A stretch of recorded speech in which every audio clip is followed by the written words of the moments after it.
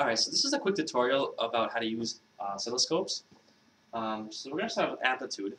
And the way you measure amplitude, you take the distance between the zero line, which will be indicated by the little arrow you'll see on the left side of our oscilloscope, and the maximum or the minimum.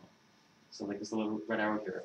If we go over to our oscilloscope, the way we'd measure amplitude here is, so our zero line is this little 1.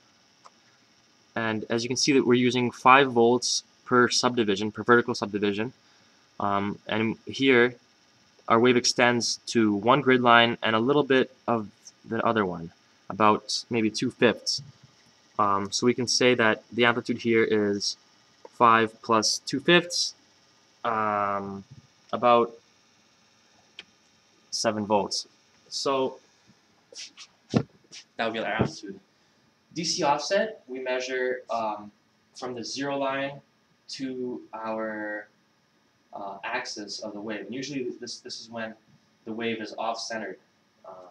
So if we go over to our oscilloscope, here we're on AC coupling. Let's switch to DC coupling so we can see the DC offset. So this will be our DC offset.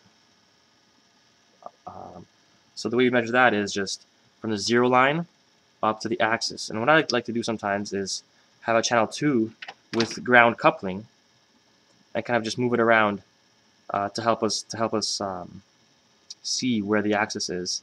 So it's about there, and our zero line. So it's about almost one grid line in this case. So it'd be about maybe 4.5 volts, we'll say. So I'll talk a little about coupling, but AC-DC coupling, essentially what it does is it's a different way of seeing the wave, our signal. So let's switch up to channel 2. So here, channel 1 is in DC coupling, which means we can see our DC offset as I toggle with this knob of our signal generator.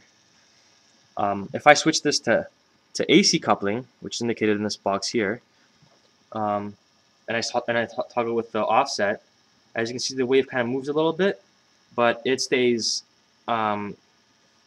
centered on our zero line. So we're only getting the AC signal of our wave. The last thing I want to talk about is triggering, which is a very useful feature of oscilloscopes. So our trigger knob is over here. You can see it says trigger level, and this moves the arrow on the right, and this helps us to keep the wave steady.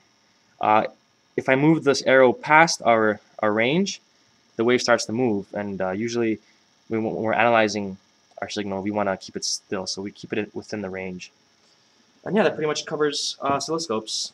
I hope you understand it now.